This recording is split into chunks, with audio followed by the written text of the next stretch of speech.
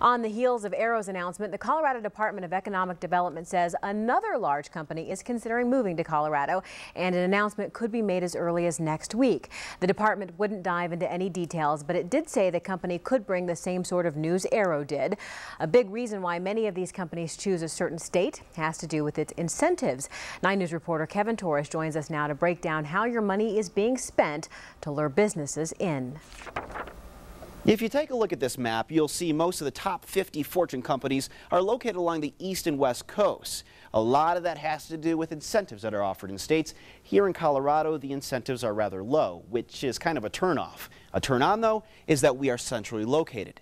Millions of your tax dollars are spent each year to try and lure these companies in who promise big jobs. We wanted to see whether or not they were fulfilling their promises, and if not, whether your money was still going to them.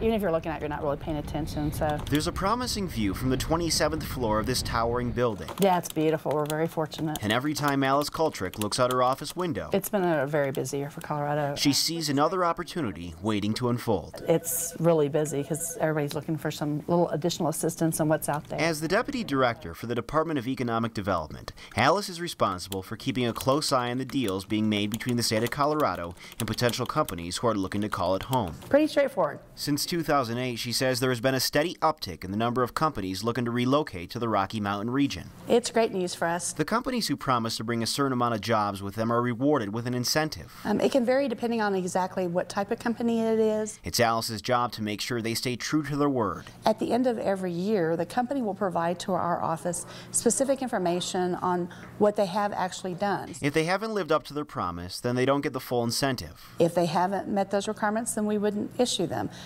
or we'd only issue them to the degree they met them. Most companies have actually met the criteria, and some have even exceeded them.